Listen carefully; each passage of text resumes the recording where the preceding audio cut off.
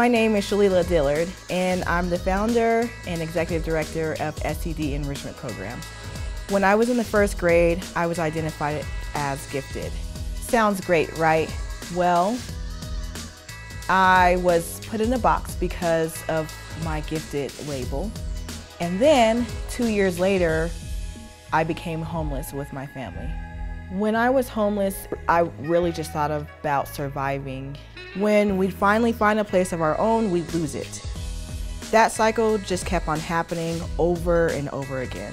So education was the place that I turned to have some type of normalcy in my life. I fell in love with school because it was the only place where I could control the outcome.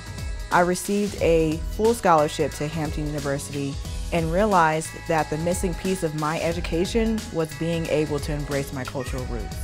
As a teacher, I saw too many students who were just like me, who were brilliant and gifted, but didn't have that support that they needed to succeed. At SCDEP, we're giving them that helping hand. And we're doing it by helping gifted students develop a sense of pride in their own beautiful cultures. We teach them ethnic history, cultural leadership, and we have a mentor program with students of color who are already in college. Because of COVID, most teachers have been limited to just teaching online, but for SCDEP, it's been the best thing to happen to us, honestly. Hey everyone. We've expanded our program to reach students all over the US.